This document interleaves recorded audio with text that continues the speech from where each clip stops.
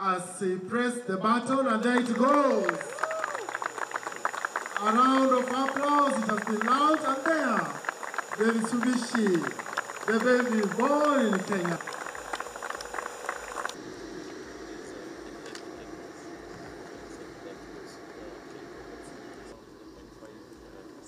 We're training the ladies now. Exactly. You'll come and be a mechanic here for me.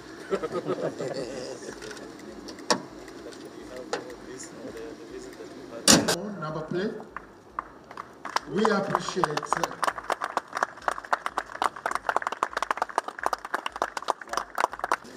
Adil, let's come for a ride, man.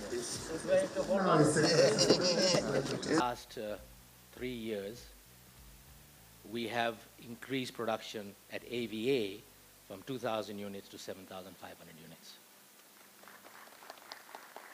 All this shows that as the private sector needs things, and if your government does support it, we can work closely together and we can achieve things as a country and as an industry and move from leaps to bounds.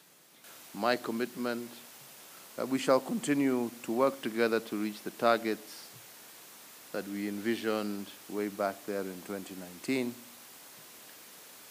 and our determination to ensure that future governments also continue with the same policy, because this is not only good for increasing the manufacturing capacity of the country, but also good in terms of skills transfer, in terms of creating jobs for our people, in terms of creating new opportunities, as Mr. Popat has said, in terms of local content and how we can get various local content providers who used to be quite big, and unfortunately because of the collapse of the motor vehicle industry, they also collapsed. You know, we had all these people who were out there making brake pads, we had people making windscreens, we had people making suspensions and shock absorbers and all of these things.